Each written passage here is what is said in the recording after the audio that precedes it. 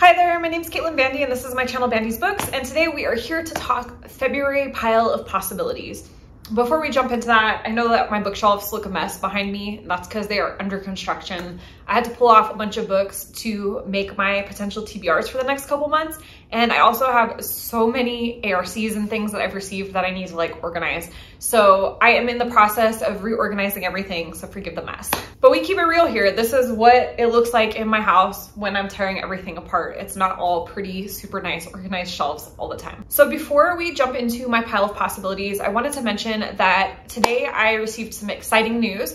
I got selected to judge the first round of the nonfiction category for the BookTube prize. If you're unfamiliar with the BookTube prize, the announcement video was today and I'm going to be linking it in the description, so make sure you check it out. But basically for my round, I will be reading 6 nonfiction books and then I will be ranking them in the order of how much I liked them. Unfortunately, during this process, I'm not allowed to review those books publicly. I can state what I read, but I can't really tell you how I felt about them until the votes have been submitted. So I am not really going to talk about those books in my TBR, but there are 6 nonfiction books that I'm going to be reading, and I have until the end of March to do that. So I'm hoping to maybe get to 3 of them in February and 3 of them in March. That way I have plenty of time to read each one, kind of digest it and think about it. So I just wanted to add that little caveat in there that these are separate books from what I have on my pile of possibilities. I also wanted to mention that I'm going to be reading The Forbidden Notebook by Alba de Cespedes. This is for a book club that I'm a part of. Scott at Gunpowder Fiction Plot hosts 2 separate book clubs via his Patreon, both of which I have had the joy of participating in, and they're a lot of fun. So this month, his translated fiction book club is picking Forbidden Notebook, so I'll be reading for that. So now into my pile of possibilities. First, I have a couple audiobooks that I want to mention, and then I'm going to get into my physical stack. So the first of my audiobooks is Coleman Hill by Kim Coleman Foote. This is the story of 2 American families whose fates become intertwined in the wake of the Great Migration. Next up on the audio list, I have Our Lady of Mysterious Ailments and The Mystery at Dunvegan Castle, both of which are by T.L. Huchu. This is kind of a paranormal fantasy mystery sort of a vibe. I read the first book a couple months back and I enjoyed it. It probably wasn't the most amazing book that I've ever read, but it was interesting enough to keep me invested in reading the second book. The books are set in Edinburgh, Scotland, and they follow a young woman named Ropa who has the ability to speak to ghosts, and she gets drawn into different mysteries and she goes about investigating them. She also has some family struggles. There's a financial burden that's on her, and so she's always working to earn money to try to put her family in a better situation. In book 2, she ends up as an intern at a school, and that internship prevents her from taking her usual revenue off of the mysteries that she's solving. Like I said, I enjoy Ropa as a character and I love the setting of Edinburgh. It's one of my favorite cities. So I'm just sitting there visualizing the city as I read this book. So if book 2 is good, I'm going to jump right into book 3 and get it done. Next up on audio, I have Everything Is Not Enough by Lola Akinmade Ackerstrom. This story is going to be following 3 Black women as they deal with their own personal struggles within the egalitarian society of Sweden. This is the author that wrote In Every Mirror She's Black. I read that and really enjoyed it, and so I'm really looking forward to seeing what this next book is going to bring. All right, so now we're going to get into my physical pile of possibilities, and before we get into that, I just want to say that February is Black History Month in the United States, and I'm super excited for the opportunity to highlight Black authors with my TBR, but I also think that reading diversely is super important all other 11 months of the year. And so while I do have a Black History Month TBR, I just want to make a note that that doesn't mean I'm not reading Black authors or Black stories in the rest of the year. So let's get into the books. First up, I have Parasol Against the Axe by Helen Oyeyemi. This is an ARC, and this book will actually be releasing in March. I was so excited when I got sent this copy. I love Helen Oyeyemi's writing. I think she comes up with such interesting concepts. It's just very, very unique. This book is set in Prague, and we have some women that are attending a bachelorette party, but people start showing up to the bachelorette party that were not invited. And I think there's going to be kind of a question of what's going on. Is this an alternate reality? Is there some issues with sanity, or people hallucinating, delusional? So I'm really looking forward to getting into this one. And speaking of Helen Oyeyemi, I also have Boy Snow Bird, which is a retelling or a recasting of Snow White. I've heard really good things about this one and I'm really looking forward to jumping into it. Then I have NW by Zadie Smith, and this is a book that features 4 Londoners who are kind of trying to find their way outside of their childhood neighborhood of Caldwell. Then I have the first of my romance books, and that is The Right Swipe by Alicia Ray. This is about a woman who is the creator of a dating app. She's very jaded about love. She's focused on her career. She's not really trying to have a relationship. That is until she has a hot, passionate night with a football player, and then he disappears.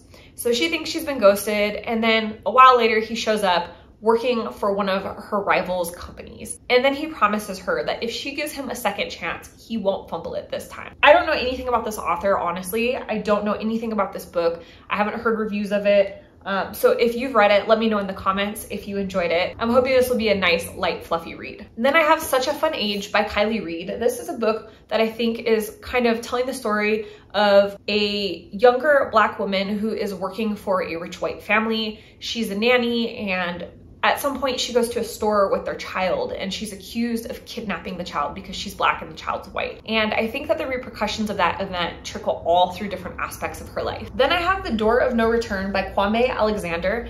This is a book that is about the Ashanti people who live in what is now modern day Ghana. This is the start of a series. I don't know too much about it, but the back of it says that it is a trilogy that tells the story of a boy, a village, and the epic odyssey of an African family. I love a good series, so I'm hoping that this is going to be a really good start. Then I have The Secret Diaries of Charles Ignatius Sancho by Patterson Joseph. I've been hearing so many good things about this book. I believe this is about the first Black man to be able to vote in Britain. I think it's even more remarkable because this is in like the mid 1700s. There are still slave catchers out there, and Charles is in like a very precarious situation. So I'm really looking forward to this one. A lot of people that I really trust their opinions have said that this is fantastic. And then I always try to read a classic during Black History Month as well. Last year I read 2 books by James Baldwin and it broke the classics curse for me. I really enjoyed both of them. And so this year I thought I would try out Zora Neale Hurston. I have Their Eyes Were Watching God. This is a book about a woman and her 3 marriages. And I think it's kind of about her growth and her experiences through these 3 marriages. I have heard that Hurston writes her stories the way that characters would speak, and so I'm really interested to get into that. I've heard really good things, and this will be my first time reading Hurston's writing. And then I have The Furrows by Namwali Serpell. This is about a family who tragically loses the youngest child in the family to a drowning. I think this is going to explore the grief of all the different family members. Then I have my second romance, and that's Before I Let Go by Kennedy Ryan. This is about a couple who is just recently divorced, and they're kind of finding their way into co-parenting and dealing with each other in a different dynamic. Things are starting to settle into a rhythm, but then, you know, there's this magnetism that keeps calling them back to each other, and it's sexy and it's hot, and it starts to open up all these old wounds. So I have a lot of friends on Bookstagram that read romance pretty exclusively, and almost all of my romance friends recommended this book. They all said that this was spectacular. A couple of them said it was one of their favorite reads of the year. I personally, when I've read romance in the past, tend to prefer romances that are complex and explore like emotional issues and relationship dynamics. So I'm hoping that this is gonna be a really powerful read for me. Then I have Let Us Descend by Jessamine Ward. This is about a young woman who is a slave, and she is being forced to march from one location to another. And in order to survive the brutality and the horrors that she's experiencing, she sinks into this spiritual plane and it connects her with her ancestors. I've heard kind of mixed reviews about this book, but I have personally really enjoyed Ward's previous books. I like her writing and that kind of gothic, really poetic, prosy sort of style that she has. So I'm hoping I'm really gonna enjoy this one. Then I have Black Earth Wisdom by Leah Penniman. This is probably one of my absolute favorite covers. I think this book is just so beautiful. So this book is dubbed as Soulful Conversations with Black Environmentalists. I have recently read quite a few different books on conservation and environmentalism. Most recently I read Fresh Banana Leaves by Dr. Jessica Hernandez, and I've also read Braiding Sweetgrass.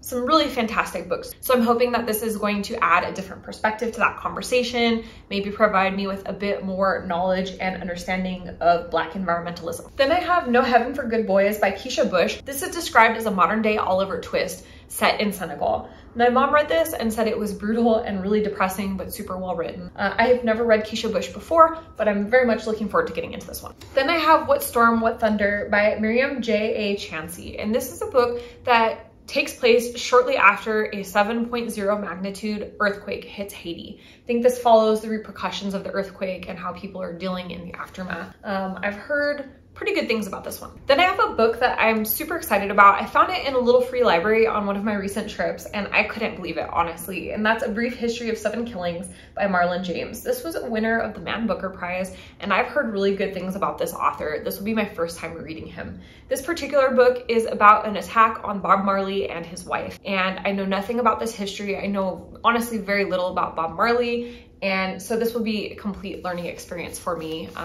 Again, I've heard fantastic things about this author and I usually typically like books from the Booker Prize for the most part, so I'm expecting that I'll really enjoy this. And then I have the first of my horror reads, and that is Ring Shout by P. Djeli Clark. So this is a book that I don't know very much about. I know that it involves the Ku Klux Klan and some people fighting back against them, but I've purposefully tried to avoid reading too much about this because I've heard so many fantastic things about it. I just didn't even want to like spoil it to the smallest degree. This is a really short read, so I imagine I'm gonna tear through this one really quick. Then I have The God of Good Looks by Brianne McIvar. This is set in Trinidad and I think in the beauty industry, but I think this is actually more about a relationship between two people. I've heard that this is kind of a slower, more character-driven story and it's just exploring that like relationship dynamic. So maybe an unintentional romance pick as well. And then I have Right Within, How to Heal from Racial Trauma in the Workplace by Minda Harts. This was a book I was sent by Seal Press.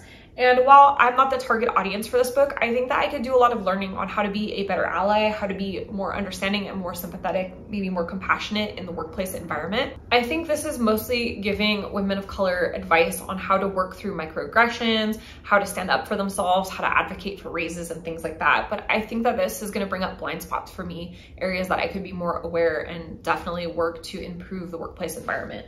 So I'm looking forward to learning from this. Then I have a book that I actually picked up in Denver the last time I was visiting, and that is Mask Off by JJ Bola. This is Masculinity Redefined. This is basically talking about the Western standard of toxic masculinity and why it's so toxic and what it means and how it came to be.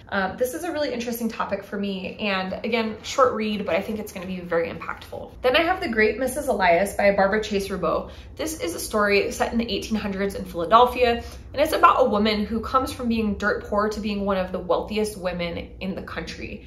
And it's especially remarkable because it's the 1800s and she's a Black woman. And then I have a book called They Want to Kill Americans by Malcolm Nance. So Malcolm Nance is a globally renowned security expert. So he's written this book about the state of things in the United States and what threats there are within the United States. I'm really looking forward to reading this. I think this is really interesting.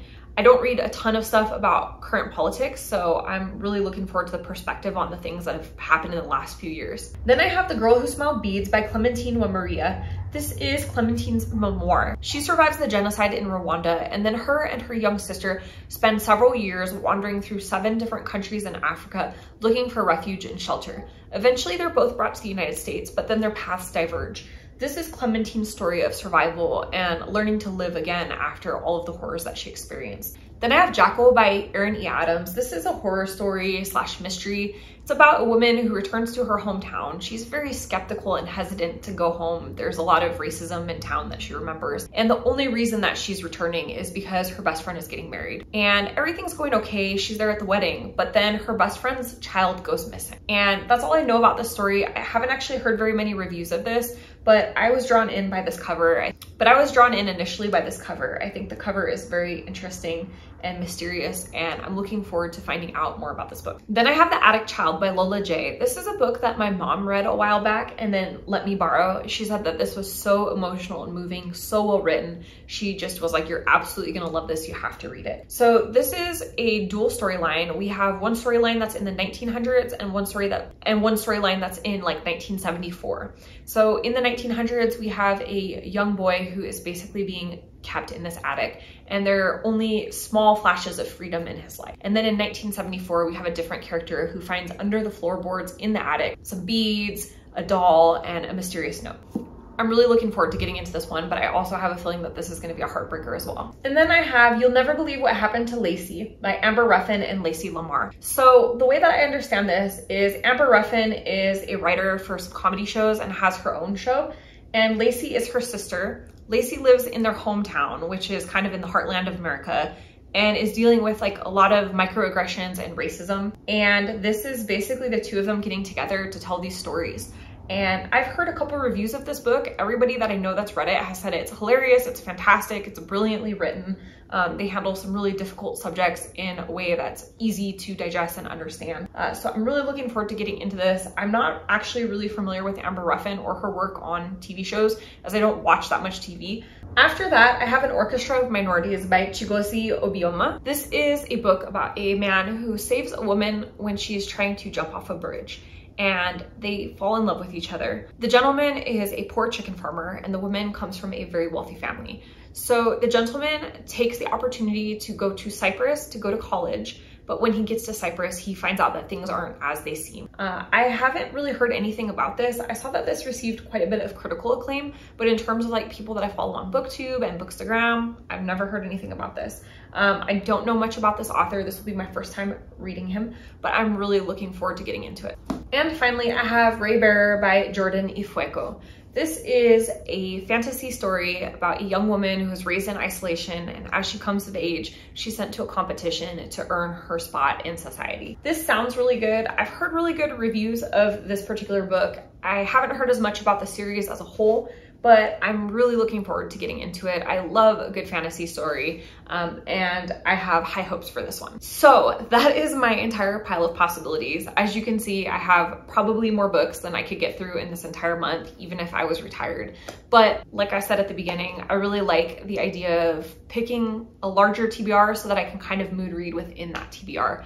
I know that this is going to be a fantastic month because I have a feeling that so many of these books are going to be 5 stars and 4 stars. I can't wait to get started. I hope that you're as excited about your reading in February as I am. If you are, hit the like button, comment down below, and let me know what's on your February TBR.